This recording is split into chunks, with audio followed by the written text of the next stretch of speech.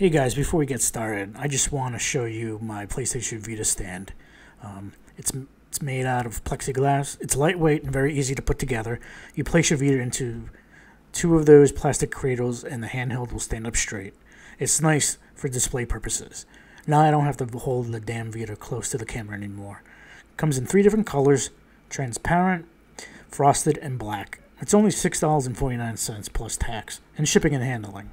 The link will be in the description below. Other than that, if you guys are ready, let's get started. What is up, dudes and dudettes? Hope everyone's well. It is June 23rd of 2020. It is a hot, muggy day out today. Definitely a swamp-ass day. Today I'm going to show you how to download custom themes from this website that I will be linking down below to the computer. And you can transfer the custom theme from the computer to your PlayStation Vita without actually downloading the Vita themes from the Vita to your Vita if you have like a data cap or you got like really piss poor internet connection. So here we go. Right now I'm just showing you the mini grid, list, and grid. All it is just showing you what you want to view and how you want to view the themes on the website itself. Mini grid is the best because you can see a bunch of them all at once. So I'm just scrolling through a few of them. I already found the custom theme that I want to do this test and project on already. So it's going to be the Legend of Zelda. I don't know if you guys remember about me talking about how some of these themes are really piss poor and they're very colorful and loud and noisy where there's too much on the screen. What I'm trying to say is that if there's too much going on in the background, it's just going to be such a mess. It's going to look messy and it's just not going to look great as a PlayStation Vita wallpaper. There's too much going on. You won't be able to see the bubbles very well, and everything will just be mixed all together, and it just wouldn't look good. Now, to me, validation means a lot because you don't want to download a broken ass theme and have it not to work and stuff like that. But I do believe you could edit the XML file within the Vita shell.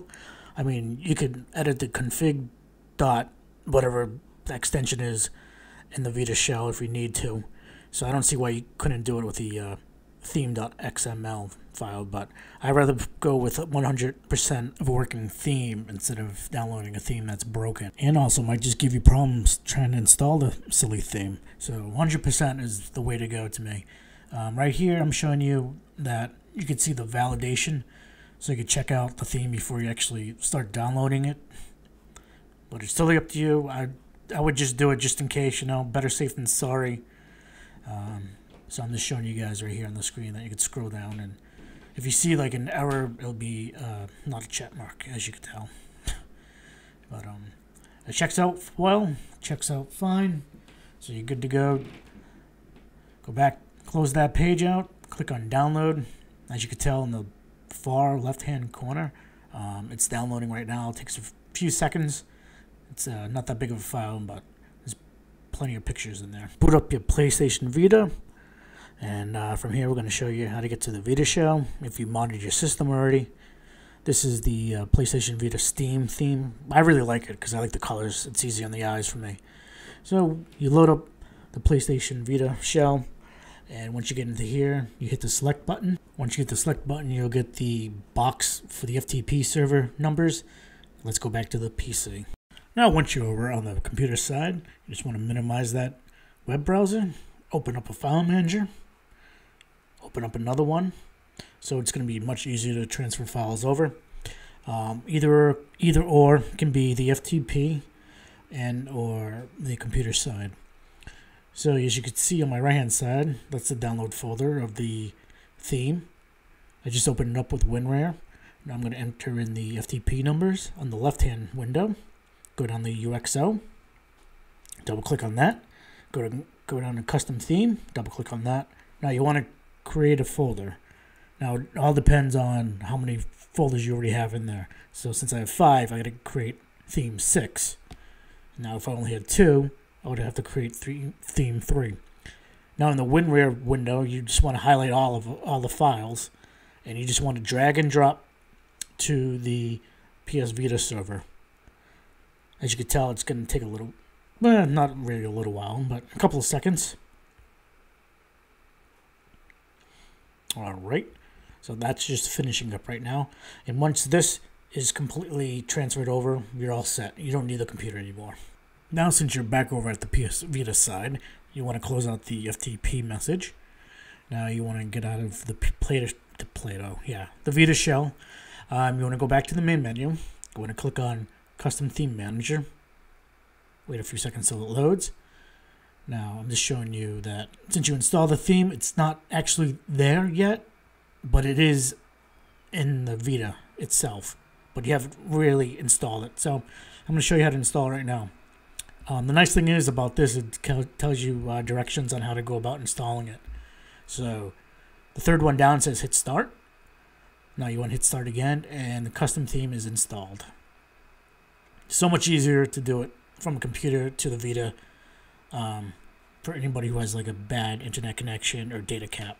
So you should see right there, you saw the Legend of Zelda. I installed it, and this is what it looks like. Definitely not a fan. Like I said, it's too much. It's too loud. I don't like the bubbles at all. It just doesn't look good to me. But I just want to give you an example of what I was trying to convey and trying to tell you guys. As you can tell, I have a hard time explaining things. I've always had that problem, even in school. So that's it. That's the Zelda theme for you. Let's say you don't want the theme anymore.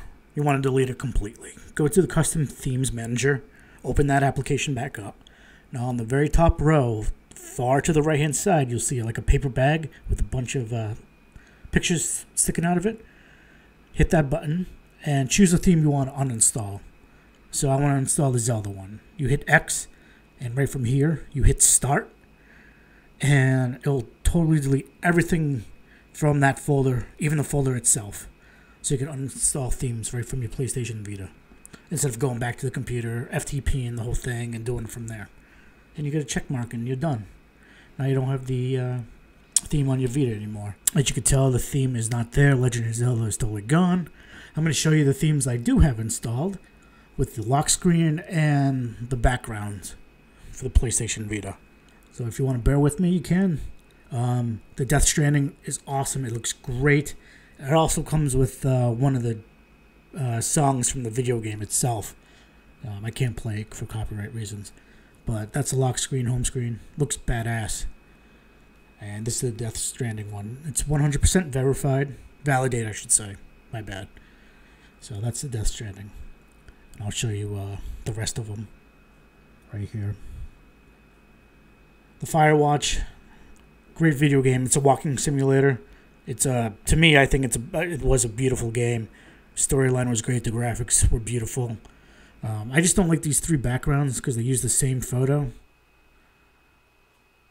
I don't know, my eyes are playing tricks on me. Been up since 3. But that's the lock screen. Plays one of the tracks from the game. The game was great. The theme's alright. I think I'm going to uninstall that, actually delete that forever. Because I'm not really a fan of it anymore. This one is pretty cool. I like space type stuff. I'm big into UFOs and aliens and nonsense like that, and Bigfoot and UFOs in the Antarctic and under the ice. But anyway, this is the space theme. Looks kind of cool.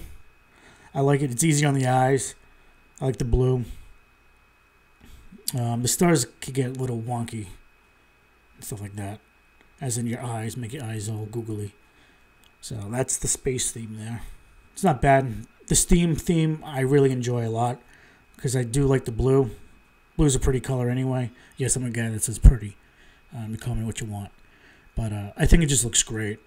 I don't have Steam for the computer, so I assume this is the same color as what you get on the computer. And it just looks simple. I like it. Hope you guys like the video. It takes a little while for me to edit all these together and piece things together, but I really do hope you guys enjoy them, and it's informational. I'm still having fun with this. It's still brand new to me, just like anything else. But hopefully I'll catch you guys later. Links will be in the description, and hopefully you guys and I can chat through the comment section below. Take care, everyone, and be kind to one another too, please.